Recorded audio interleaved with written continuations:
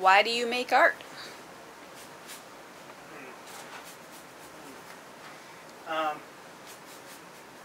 Probably because years ago when I was a new father, I was reading Henry Miller, the books by Henry Miller, and I learned, and I always wanted to be a writer from college. And Henry Miller mentioned that he painted when he wasn't writing and did watercolors, so I started with watercolors when I was attempting to hack write, and I hack watercolored, and it was 25, 30 years ago, just to pass the time, and that's why I make art now, to pass the time, but to die and have all this go to my family, to sell, not for dumpstering. And there's nothing else to do besides be a cook or a dishwasher. Where are you from, and how does that affect your work? I am from Utica, New York, which is central New York. Where am I going with this? So I was raised kind of like in working class, and with an intense work ethic from my mother and father, and even stepfather to that degree, and stepmother. So my first job, I was 15 in a restaurant, and it was a tough job where I was a dishwasher in a mentally ill person's restaurant, and he was very violent. And one time I was dishwashing, all the time when I was dishwashing, he would punch me up and down my body, my first job, and I'd go home with bruises. And sometimes he'd pick me up by my crotch and just lay punches up and down my body. And so that's the type of place where I grew up, where it was okay, and that was kind of normal. And I think that was my first look into working for the man, right? So, and it never got any easier. Meaning, I always thought if I don't move quick, if I don't move fast, I'm gonna get punched or something. So, I think I paint fast now. I'm hyperactive in many ways, and I think that's sort of my upbringing, not so much how the geography of Utica influenced me, except that it would be probably lower middle class upbringing, which we know now makes you weird.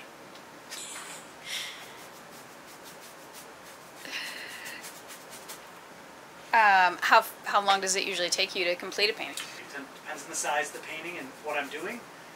This one here took 6 hours, maybe 7, and from stretch to gesso to paint, but it's also kind of abstract, figurative, fast, weird, not paying attention to things. I did one close to this size, probably around like this, for a commission that took me, I don't know, 40 hours or 50 hours this winter, and but I had to be careful and make sure everything was working to my client's specs, and which sucks. It's no fun. So this is how I enjoy painting. In fact, I'm just learning now how to be a little bit more free and not care about rendering. So this would take 6 hours out of most paintings. I do a lot of day paintings. This would have taken a day. This would have taken a day. This was in oil, so probably 2 days. So 18 by 24 and under would take me a day, maybe 2 tops to do. And paper paintings, every day I do a paper painting if I have paper lying around. So what are some of the mediums and substrates that you would typically use now? I use acrylics. I love to use golden paints, which is for you international folks. I don't know if you get them over there in Europe and Asia and Australia and other places, Africa. But I use, they're local. They're right down the road, about 2-hour drive, and an amazing high acrylic, excellent, expensive. So there's a long story, but I go through their seconds program because I do a lot of donating my time and work through paint to raise money for, I won't call them charities, but for stuff. And so they give me these seconds paints, it's called. It's their rejects. So I get a whole bunch of great rejects, like, fluid paints, like that don't quite, or a little bit too fluid, you know, and you know, heavy body paints. They're a little bit too tarry, but they work out, and they're sometimes free, and most times free. Otherwise, I use whatever I can get a hold on, craft paints, or I can't pronounce this, but I think it's Utrecht paints. They're affordable. Liquitex Basics, that's cheap stuff to do the underlying or mixing. Other than that, oils I hate. Oils are I believe oils are a fool's game if you're trying to. I think oils get too much lip service because it's what everybody used for 400 or 500 years. So everyone thinks art is oil. You know, you're not a painter unless you use oils. I think it's, if you like oils and you're very comfortable with them, wonderful. But if you work fast like me, they're horrible. They're the worst thing in the world. So you're not going to see me using oils. I don't know how to even paint. I'm naive in the fact that I've had no schooling painting. So if I had to do an underpainting before and then wait a week or two to do the next part of the painting, that's creepy. So it's like, to me, it's just paint a picture, get the feeling out, the whatever you want to say, expression, and we can do that now since 1945 or whatever because we have plastic and it works, and it even lasts longer than oil. So I mean, you're not going to have a Ronnie Angelo deteriorate in 15,000 years, but you know. So there you go. Substrates? Anything that I can paint on that is, I prefer canvas. I like wood, like thin wood that's strong enough to not bend when you gesso it or paint it. I like smooth surfaces. So you can't probably see it, but maybe you can see this is like I made a turntable, a little stereo box, a little music box, and it's made out of wood, and I can paint on that no problem. Found objects. I got a tabletop over there. Yeah. Anything. Paper. Oh, paper because it's cheap and easy and thin, and you can store it and stack it. So below me here, there's boxes of paper paintings full, which you're seeing right now at Edgeworth's gallery. Some. Do shipping costs ever impact what your substrate choice? Yes. So, yeah, definitely. This painting is useless because all the people I hang around with, nobody could afford the shipping.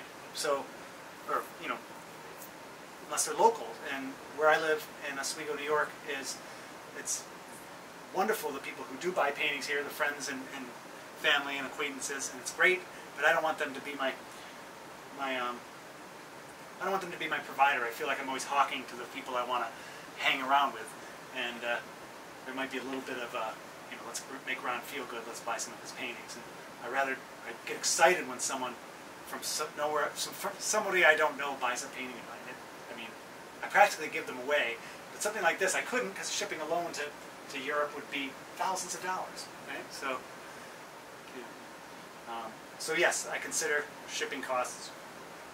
So that's why another reason why I make paper paintings, because I know I can just slip them in an envelope and mail them for relatively cheap in this internet age. Right. What's your favorite time of day to work? Mornings. I get my schedule is very repetitive, set. It used to be nights when I was homeschooling my daughters. I would work in the day and then at night I'd paint. Or homeschool in the day and night at paint, but then when they're off and gone and making their own lives, now I began morning painting. But my day is simple. I rise, have my coffee, do my interneting, and have coffee with my wife. She goes to work and I paint. And I paint always, at least until noon. And if it's really going good, I'll paint afterwards in the afternoon. But so about 4 hours a day. On really good days, it's 6 hours of painting. Do you have a favorite subject matter, or where do you find inspiration when you choose what to paint? Oh boy, I don't even know. It's all, okay, this is interesting because I'll carry it, or I'll mention something else too. I never draw a picture before I paint, so there's no drawing on the canvas. There's no even thought about what I'm going to do. Really, there never is. So when I get up in the morning, if I'm feeling angsty about the state of the world, maybe I'll start off and I'll start titling, because I remember I wanted to be a writer. Everything I think of literally, I always have something to say in words up here, even though I might not be very artistic in implementing them. I definitely am thinking literally all the time. So I'll be painting and throwing color on, and I'm going, oh, this looks like it's a, I don't know, kangaroo punching somebody out or whatever, and I'll just go with that and go with that, and it could turn into something else. I think Richard Bledsoe has mentioned that he does intuitive painting, and that's definitely what I do, intuitive painting. Without worry about rendering. I never use anything but a brush, or voila, this tool. Why can I not come up with the name of this tool? Scraper. Palette knife. So do you collaborate? You mentioned Richard Bledsoe. Do you collaborate with other artists, and do you have a network of artists and that support you? Yes, because of the internet. The reason why I'm having this show right now is because I found, or Edgeworth found me, or I don't know. I've exhibited paintings. In 2017 in Watkins Glen, I took 37 artists' paintings, 36 painters from around the world in living in 9 countries, and they graciously sent 2 of their pieces each, 1 or 2, but mostly 2, and I exhibited them in Watkins Glen, and that's a lot of fun. And I would urge anyone to do this when they can. Get off the internet, use it to find people who paint, and then work something out where you can, just what Edgeworth is doing right now, where he said, hey, can you send some paintings? Yeah, paper paintings, he said, are cheaper, and I said, yeah, I know, so I sent him. So that's what you're looking at, what he's showing. But I have a great rapport with several Russian painters. I've showed their work also here, and they've sent their work to me. Also Lupo Sol in Spain, I've worked with him, bringing his paintings here. Again, if you want to be happy as a painter and not just grow into an old curmudgeon, you collaborate, commune with other painters whenever you can, and not on the internet. It's boring. You can use that as a tool to show, but there's a feeling you get when you work with others and help others too, and help each other. So what have others said about your work? Nobody's really said much. In fact, I don't think I like what I paint, so I don't expect anybody else to really like it.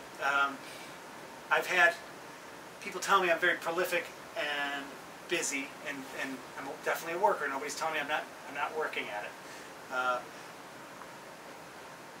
And I get, on the internet you get hearts and likes, and sometimes you get somebody to say this is awesome, or great, but it's rare when I get a feedback that makes me feel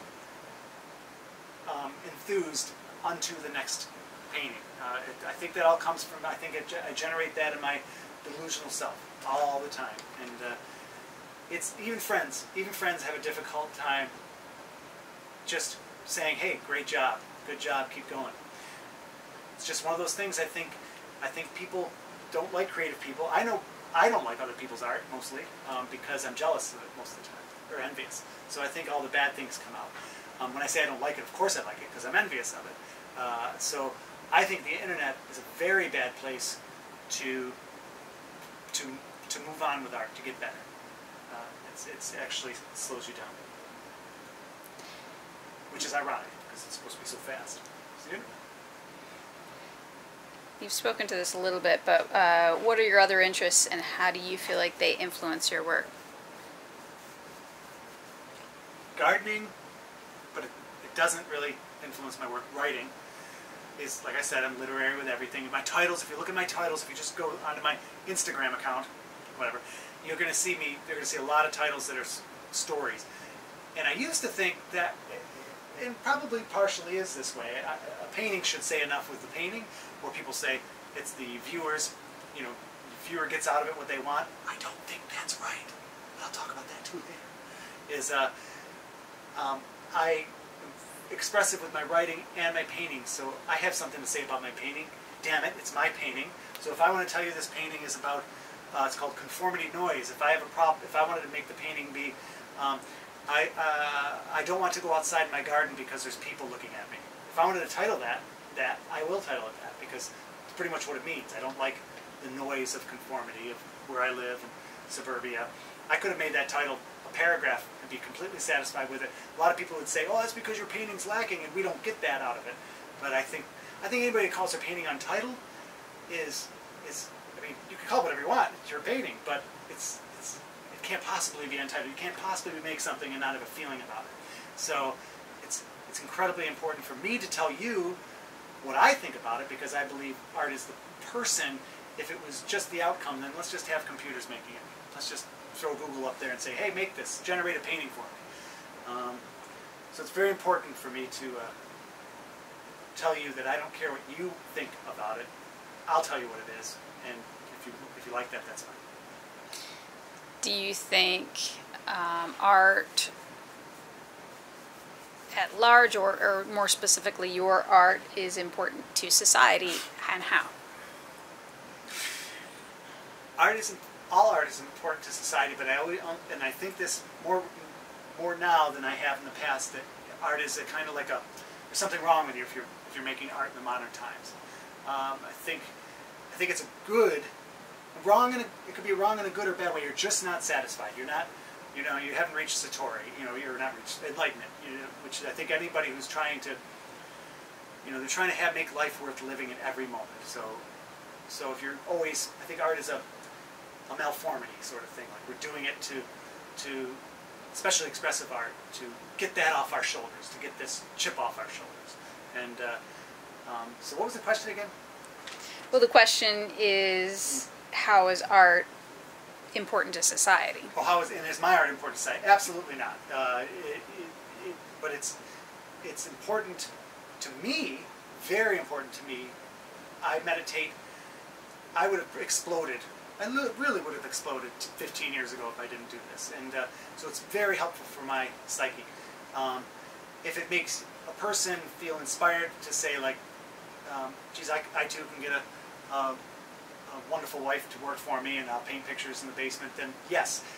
If it makes them feel good and makes that wife feel good, if it makes your life better, keep doing it. And that's what art is. I think there's way too much artifice in art, way too much pompous crap.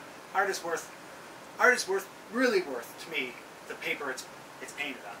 And that's why I have come up with a wonderful, for me, pricing system that I will probably have attached somehow a link to this in this video. We put too many errors on our creations, and we completely leave out children who make amazing art, and it's just not important because they're children.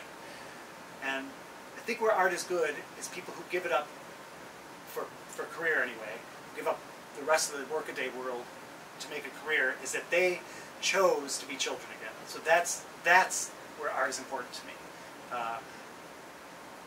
To keep that childhood and to keep that childlikeness in them, and to get back to it. So, to answer the final question, no, art is very important to be in the world. It must be in the world. Everybody should be doing it when they can. And but is it as important as a pompous thing of importance, something to put in a museum? No. And that's maybe why we're starting to see so much struggling in museums and things like that. It's great for history because it tells stories, and stories are great. Are you interested in history? Yes. I was a history major in college, and I love local personal history. How I think genealogy is really cool. People looking into their past to see where they come from. The problem is with genealogy, they don't go far enough. They always stop at some written word or something. So I think anthropology would be very interesting to me too. And I bring that knowledge and study into my painting all the time.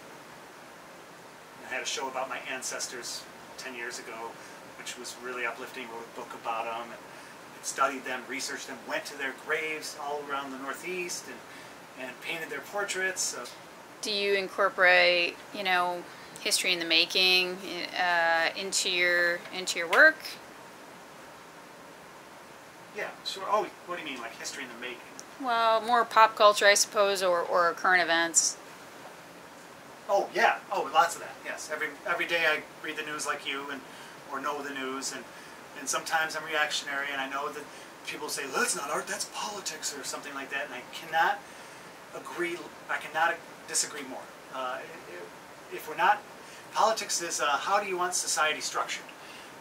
It's groups. How do groups of people living in society want it structured? If art cannot be a reflection of that, then I'm just laughing. Like, what do you think the cave paintings were? Fred. Looks like Fred can do nothing. Let's have him paint the horses. That makes no sense. There's much deeper meaning to what he was painting or she was painting. And if it was art, they probably would have ate him, because if it was just art for art's sake.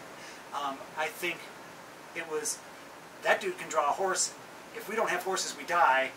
That's politics. So if you have a feeling about how the world or your world should be structured, and you paint about it, that's not a political painting. That's probably what the major museums want you to think, because they want more Monet flowers, or if they don't want Monet flowers, they want somebody's poop in a can. It's like not art to me. It's art is, nature's already there. Have a feeling about the world, your daughters, your grandmother, your government, and express it, whether it's in painting, singing, sculpture, theater. So getting back to the societal question, would you say that cave painting, that you just described, had meaning for the society that surrounded that painter, or, what did it give them? It probably gave them comfort, as my guess would be the first thing, and we're human beings, look at us, how great we are, and I think the same reason we would use art today. So my art's showing in London, and it's the paper paintings that I do just for practice.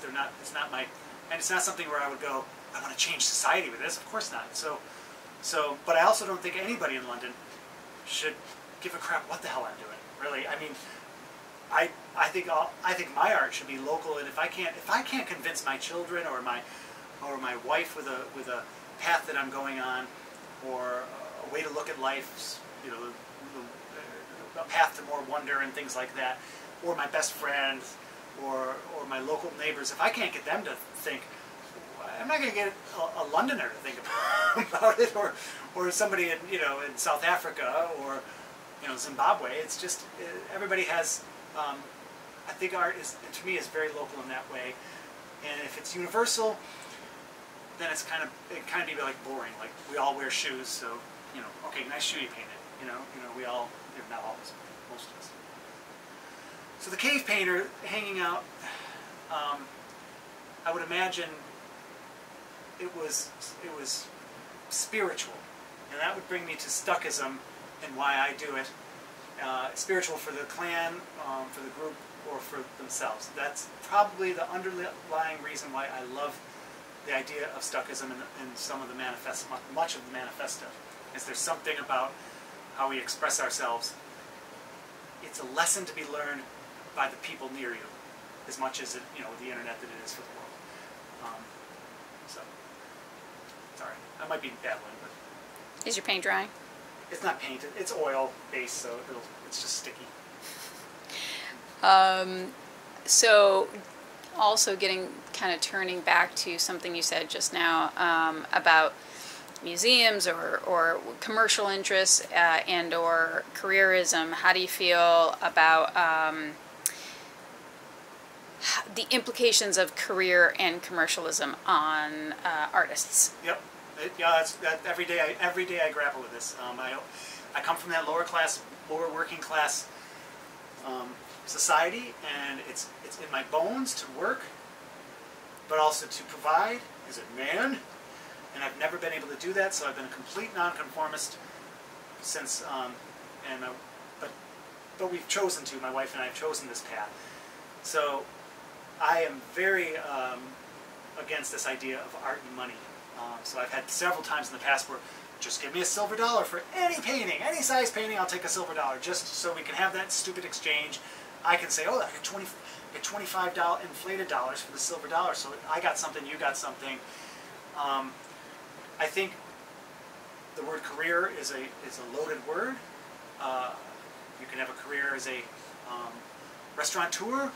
You can have a career as a garbage man. You can have a career as a marketing executive. But in the United States, I can't speak for the rest of the world, you cannot have a career as a painter until a museum authenticates you as a painter or a major gallery. Then they could say, when you read him in the books, and during their biographies and throughout his career, they use all the time, they use the word career. If any painter goes into it for a career, or any artist, they're saddled. They're all of a sudden saddled with this idea of, I have to make something of it, I have to make money. So I don't know if you all know this, but Roy Lichtenstein taught here in Oswego, New York, where I lived for 3 years, and he had a career as an art teacher, and went off to have a career as an art teacher in New Jersey, and showed his paintings to a gallery, and 2 years later was world famous. Roy, for the next 38 years of his life, painted the same stuff, the same style over and over. That's what career does to you. So people, and of course he would go off and he painted differently, but the same, meaning he never felt like, I have to do something new, else I'm going to burst. So that just means he was saddled to consumerism, commercialism, and career. And I think I think the internet does this to people too. I think it makes you all I got 40 likes for this one, so yeah, if I paint that again, I'll get 40 likes. I actually really am interested in what Edgeworth does with his Instagram. Is he just puts hashtag Edgeworth Johnstone, and that's enough. And that's what it is. It's not hashtag contemporary painting, contemporary art, painting, art, joy of man's desire, expressionism, all this stuff I put down, that's artifice, and that's me trying to get noticed so I can make a buck, because I come from that lower class world that says, if you're doing something, you better make some money at it. But I'm teaching myself, and it takes a while to practice this. So someday, Edgeworth, I'll catch up to you. So if not by career and not by commercialism, how do you define success as an artist? You don't. You grapple every day with horrible existentialism and feelings of doubt, self-doubt, and you probably make another painting. You don't deal with it in my community, my culture. I also am the only person 4 blocks that way, 4 blocks that way, or that way, or that way. Well, that way's a lake, that hangs their laundry. So I'm home all day. I hang my laundry in the summer. So I'm never going to be able to grapple with the fact that a care provider, it's what I did most of my life, and adult life, is taken care of. So if a care provider isn't taken care of, sure as heck the artists aren't being taken care of. So what was the question? How do you define success as an artist? Success is easy to define. Success is a lot harder. So, I don't know, there's probably a John Lennon tune about that, I think, right?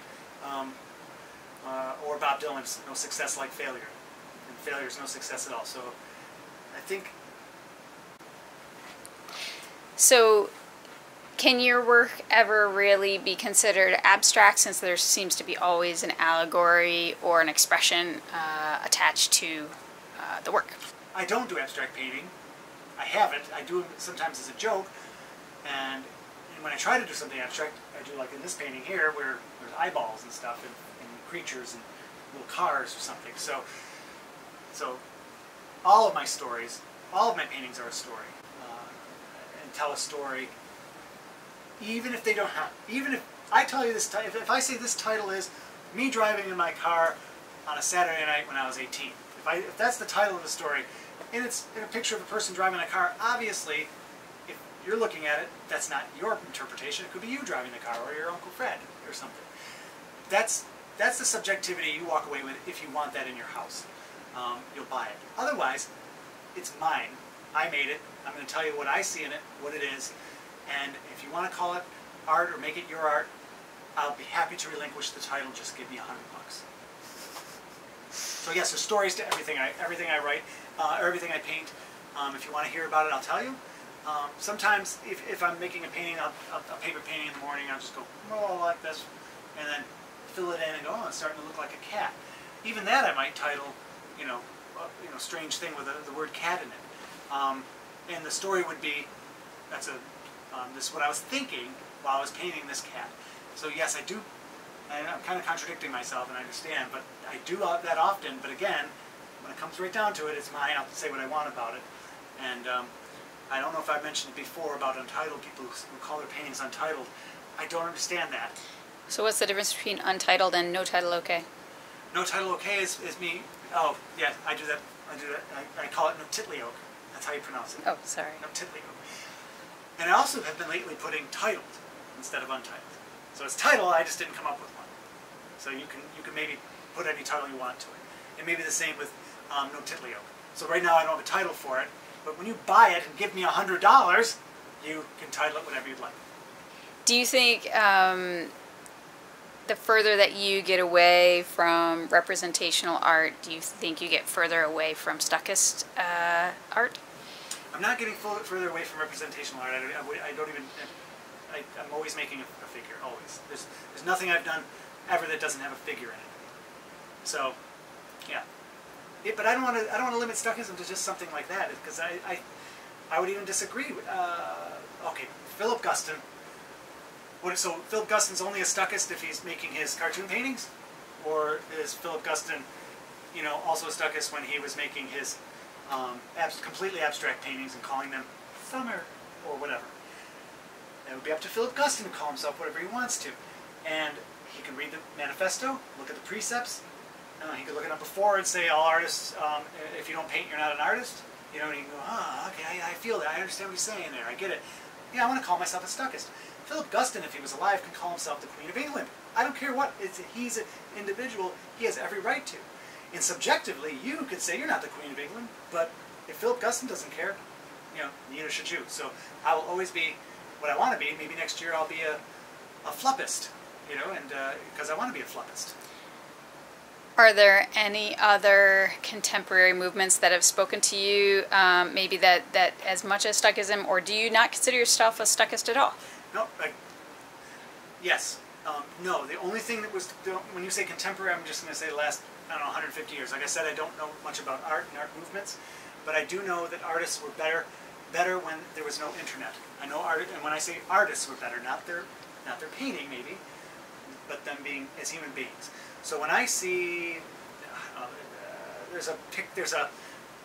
when somebody goes into Charles Thompson's apartment or home in London, and he's just showing his backyard where he sits, that should be me going over there for tea, hanging out with him, because we both paint and discussing painting. Same with Edgeworth, same with Lupo Sol, same with Andrew Makaroff, Olga Naus. These are people that I think are I actually think very friendly thoughts and would want to be their close friends. But the difference between Paris and 1890 is you would be, and you would go see each other, and you'd have all that envy, jealousy, shared experience, enthusiasm, politics would all be sitting at the same table drinking the same coffee or tea or booze. With me it would be beer. I like pints. So what I'm lacking most as a painter and an artist is that camaraderie that is physical and in the same location. So I get a little bit of it with my friends Mike and Eric, who and others who I consider artists of the spirit, if they're not yet practicing it, because they are practicing it, but they have day jobs, is what I'm trying to say. But I would really wish that we both could meet in just a cafe to talk about our art and things. Anyway, so I forgot the question, but I think I was onto something. We're really missing out on that. We should still have art movements. We should still have people getting together in coffee shops and talking about their art, not showing each other their Instagram photos. So that it's not romantic to think that way. You can still do both. You can use the internet as a tool, but you got to get out. You got to get out and physically see each other. That's another reason why I'm really excited about Edgeworth's many shows he's been putting out, several shows. He's done Charles Thompson, he's doing Emma Pugmire and others. I can't wait to see them because it's just, they're together. They're physically sitting in the same room talking. Very important. Mm-hmm. And with Google Translate, we should be able to do that with my Russian friends too. So when I go to Russia, St. Petersburg, we can just sit there and use that tool, not to look at our paintings. We can look at our paintings together, and then we can talk using that tool, which will be fun. It will sound like this. Hello, Hulda and Andrew.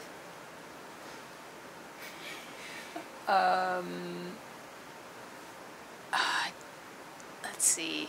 There was one more question I wanted to ask.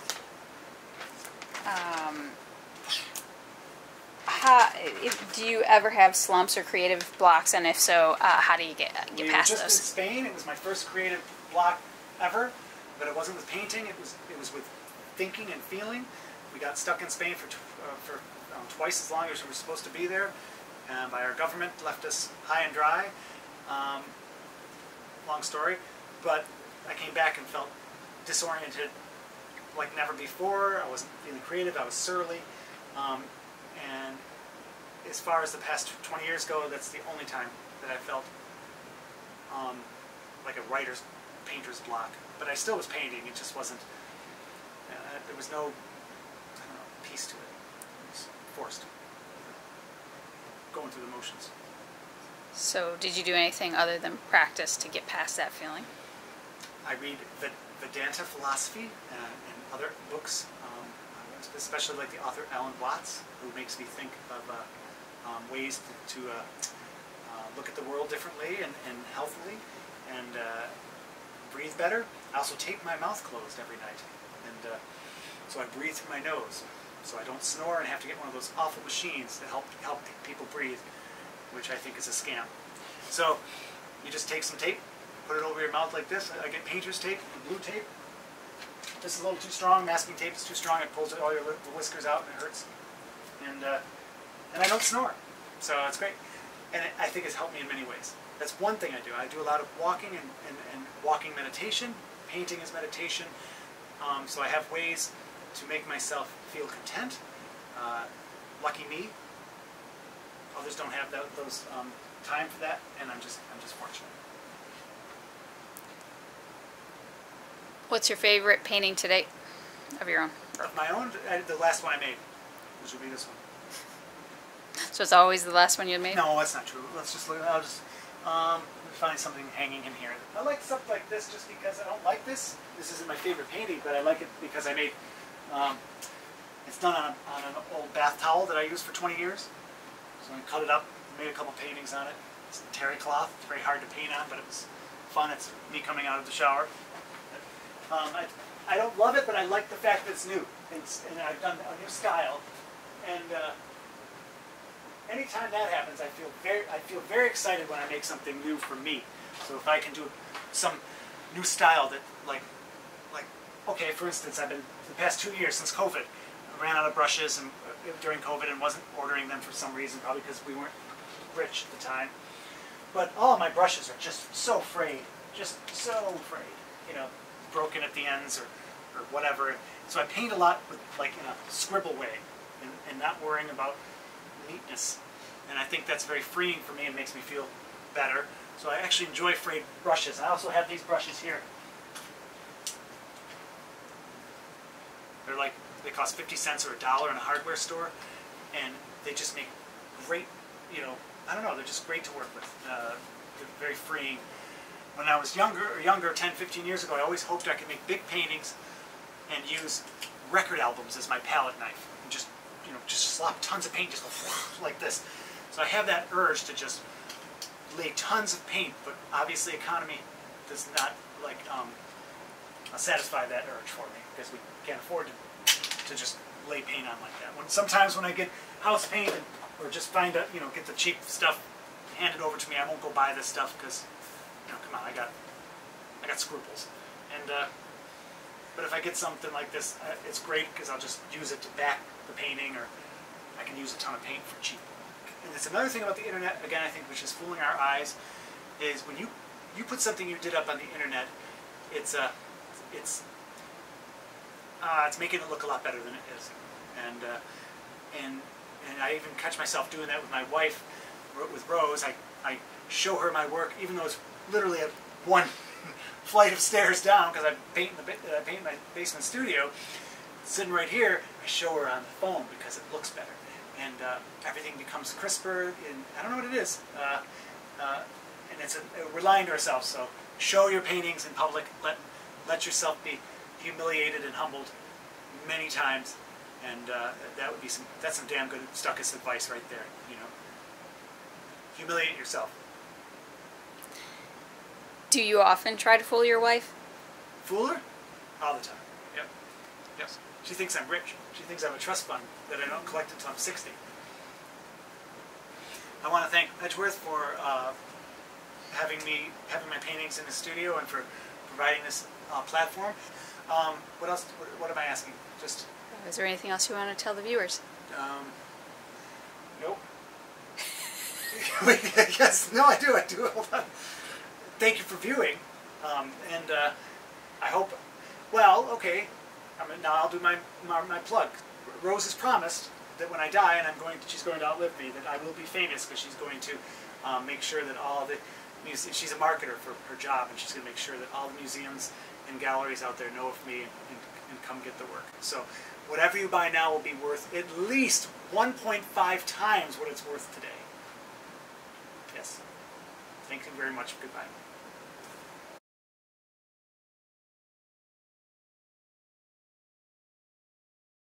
I want to give a shout out before I show you some of my paintings and give you their titles to 4 people I'm very fond of who live in Russia and are painters. And the guy there, second from the left, Alexei Stepanov, and I started a shared painting relationship, and I think it was 2015, where we both were on the Stuckist Stuckist Facebook page, and we decided to start exchanging paintings and showing them. And there, through him, I met Elena Levina, Olga Naus, and Andrew Makarov.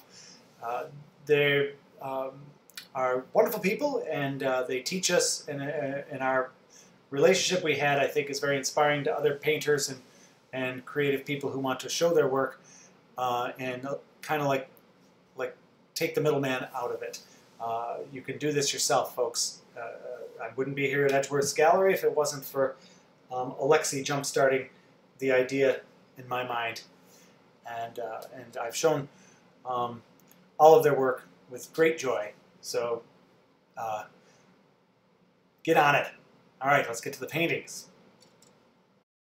All right, this painting's titled America Deflating, and the galleries would want you to call this a political painting, but it is just a painting with a title that is about the superpower of the United States getting weak. So it's just another thing like painting flowers and calling them, this is my aunt's flower garden. Right? It's just a painting. This is why I like, I think, the idea of galleries and the movers and shakers in the art world calling something political painting is because they like to marginalize. And this is my art, this is my expression, and it's what I want to talk about. And tomorrow I might just make flowers for flowers' sake. But right, this painting is called America Deflating, and it's, to me, a very Stuckist painting because it could be any style and idea I want it to be. But it does come from me. Another political painting,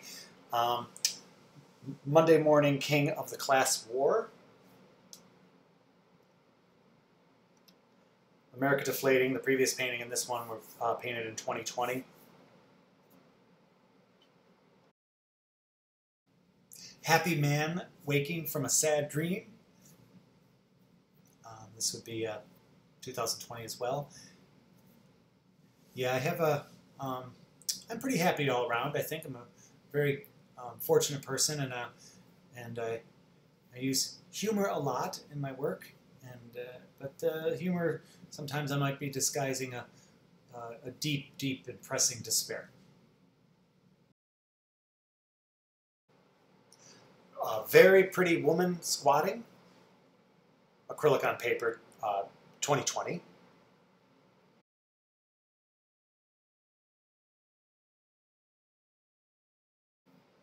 Stuckest pussy, this is 2020. Here's just probably still feeling a little bit COVID lockdown, and you can see I'm using the frayed brush. But the main point to make here is that here's this cat with a Ronnie, that would be my name, and I'm eating the store-bought cat food, but what I should be doing is exploring new pathways, new styles, maybe techniques, and I'm dreaming. I'm eating the spoiled, I'm a spoiled cat eating my store-bought cat food, but I'm dreaming of those walking or swimming pieces of meat to eat. But I'll have to get off my butt and hunt. Hey, come join the Scouts! 2020. Again, all of these are acrylic on paper, except a couple are on plexiglass. This was a little project I was doing. I did break out eventually during my lockdowns, and started to think about let's do a project on the Cub Scouts, which is in the United States it's like the Junior Boy Scouts. And when I was young, I cheated to get all of my Cub Scout badges. I just had my mother sign all the activities I was supposed to complete, and it pretty much was a precursor to the way I would live the rest of my life. Is kind of like I don't know, winging it, fly by night, what have you. Perhaps, I don't know. But anyway, I felt guilty, and as a 54-year-old man, and I thought it was time to redo my badges, and I got the old Cub Scout books from the 70s, and began to do it the right way, and have my wife, Rose, sign off on each activity. And I made a few paintings about rejoining the Scouts. Today I retired my mangled COVID brush. And this is where I just, this is again, during the lockdown time when we're all hiding out, and I decided to finally give up. The fray was just getting too crazy, and so I painted my last picture with my favorite brush, and then just taped it to the painting. And then, yeah, I definitely felt spent. This painting was all about fish until the human hand. Now we're getting into 2021. And this is, I believe this is plexiglass. This painting won't win any awards, but it might let you see where I'm coming from.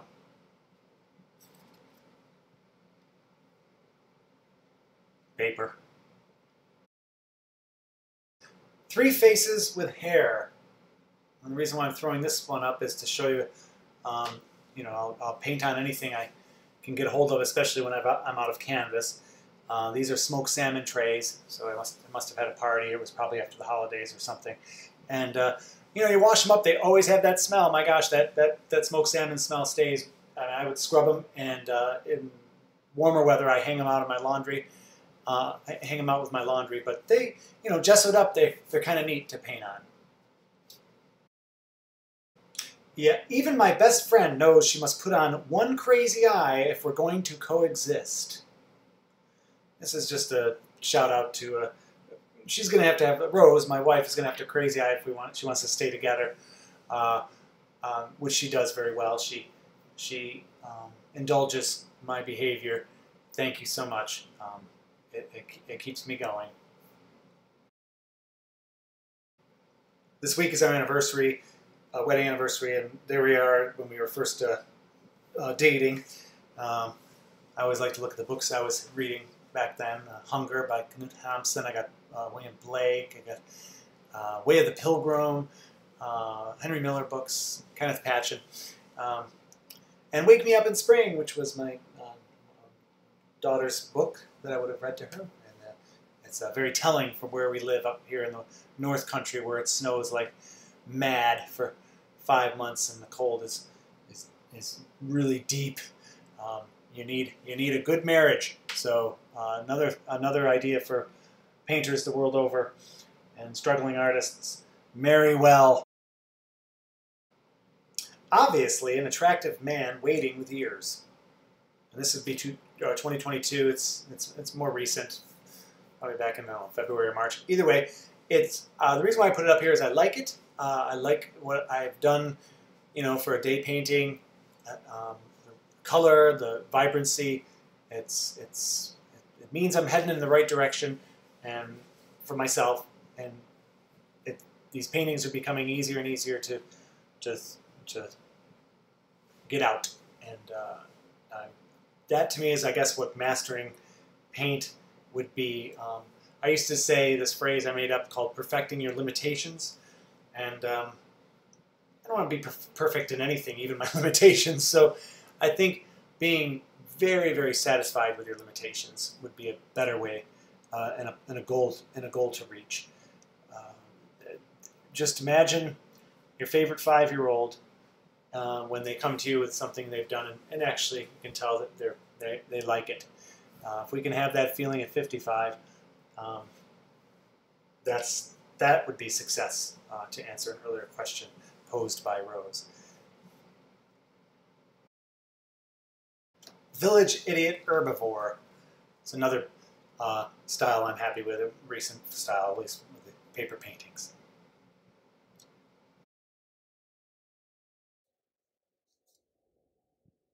Here's my laundry room, just doing laundry and some recent paintings and some older ones. I hang up paintings all over the house to my wife's chagrin, and it's just, you got to show them somewhere, right? Not my laundry, and we'll even take it outside. Here's where I hang my laundry, and my backyard. The front yard has a more interesting garden. This is an elderberry bush. I'm making elderberry wine right now. It's fermenting in the kitchen. And out here is where I would keep vegetables. There's a perimeter, a bunch of flowers in the perimeter. You can't really see. It's not been a very good year. Pear tree, tomatoes, marijuana, hops, asparagus, playhouse for the grandchildren. Used to be for one of my daughters. And that's the house.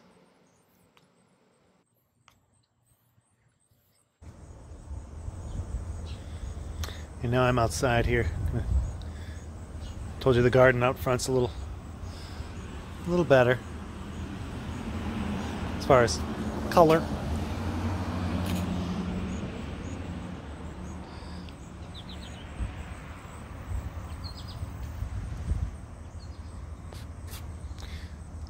It's not the most colorful time of year, but I have a lot of variety. It doesn't look like it. It just looks like echinacea and I don't know, what are they called? Black-eyed Susans. I got a lot of lavender and sedums and grow what we can. Goes around the house. I took a quick walk down to the lake. There's the college near. Well, obviously, we live on the perimeter of the college. And this free bike has been out. This is what living in suburbia is like. This says free. And nobody wants it because we got so much already. And if you can see way down at the end of the street there is the lake. It's Lake Ontario. I go for a walk every day, so this is part of my routine. In the afternoons after painting. We live on the east edge of the college where Rose works. I went to school here, I went to college here, so I haven't really gone more than a quarter of a mile from where I used to have dorm life when I was 20 years old. Alright, so I'm going to turn off for a second and we'll meet up in the lake in about a 10-minute walk. Right down the road here. This used to be the years ago. It's broken down now and they're actually going to change it and probably just give it to administration, but it was the student lounge where they would show the teachers and students would show their artwork, faculty. Roy Lichtenstein used to put his paintings right up there, which is kind of neat. Before he was the pop painter Roy Lichtenstein, he was the Oswegonian teacher, struggling human being Roy Lichtenstein. This is Rich Hall. This is where my wife used to work years ago when we were very young, engaged to be married.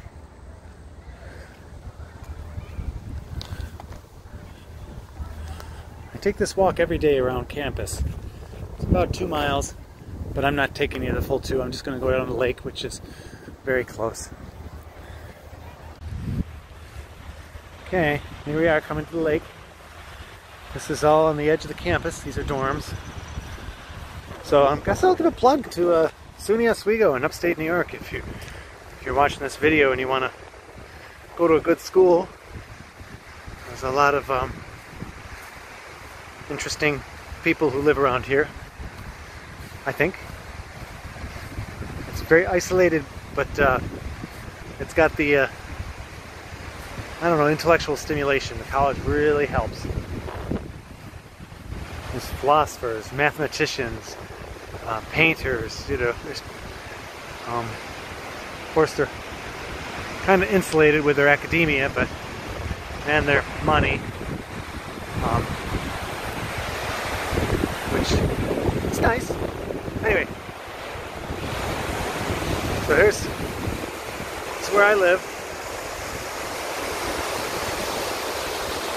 No, I do not do nautical paintings. I've lived here for 35 years, and I swim in the lake, but I've never taken a boat out in it. It's a beautiful, pristine, wonderful world to live in 5 months out of the year. 5 months. College kids go home, and this campus is open, empty, beautiful.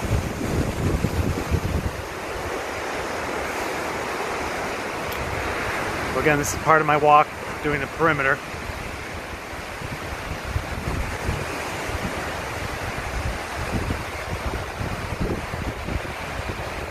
The area where we live is called the Faculty Skid Row. Anyway, I think in the 50s and 60s all these houses went up, except for this one. It's a fraternity, very loud at night. So cheap real estate. College house across the street there, a sorority next to the fraternity. So my 95-year-old neighbor Helen was in that White House, and she actually knew Roy Lichtenstein. Kind of neat. I don't know why I'm pushing this Roy Lichtenstein thing. It's you know, we don't get much of a claim to fame here in Oswego. So anyway, there's the house. It's home sweet home. You notice my paintings are all signed Poe. It's not pronounced Poe, it's pronounced Ron, and it's Cyrillic. And here's the story behind that. So it simply says Ron in Russian. And when I was getting to know my friends in Russia, they would sign, you know, Dear Poe, their letters. They would write to me or emails. And I was, at the time, I was always looking for a signature that was simple and to the point and wouldn't make me write upside down left-handed, which is already very difficult to do. So Ronald J. Throop or Ron Throop is a tough signature to go with. But P-O-H, which is not really P-O-H, was very, very easy. And also, simultaneously, I was getting to know Lupo Sol. And he's signing his painting Sol, S-O-L. And I'm going, oh, I wish I had an easy signature, and boom, it just popped into my brain, and that's it. So that's since early 2017, late 2016, I have been signing all of my paintings Ron in Cyrillic, which is Poe, and that's that. Here's that equation I mentioned earlier. Last year I had an exhibition about how to price a painting, and I'm very serious about this. I've tried over the years to these random numbers that we come up with are goofy. I've written about it a couple times on my Substack, which you can find a link to in my website coming up. Anyway, here's the equation. It's very simple. You want to price your painting, give yourself a wage. If you think you're the greatest painter on earth, give yourself a Michelangelo wage of $500 an hour. Or if you're like me, you're going to hope for 20 bucks an hour. For any particular painting, how many hours did you work on it? Multiply those two together, wage times hours. Material costs are going to be from your frame, if you're selling it with a frame, your substrate, paints, and you're going to add that in. And then you're going to add this element X fee, which is a 30% of wages times the price, or wage times hours, plus materials, 30% of that. And that's that element X that makes you an artist. You're the one painting it. If you're the one doing it, that's the special you that you get. And you add that on also. And it comes out pretty fair. In random ways I used to price my paintings, it's usually right around the same cost.